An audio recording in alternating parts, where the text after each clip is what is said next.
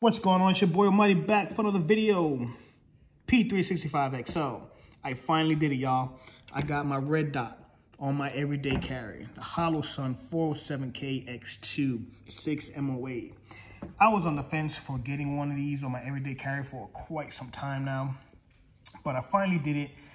I've been training with them for over 9 months, almost a year, on my Sig Romeo 1 Pro on my AXG. Bang.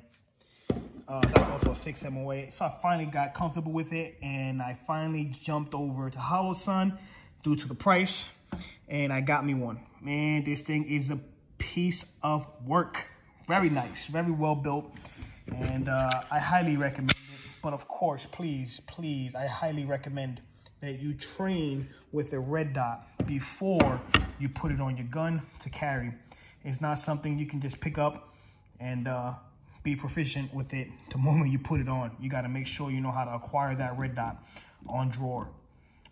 So yeah, here it is, holosun 407K X2. If you need some reviews on the optic, there's plenty out there.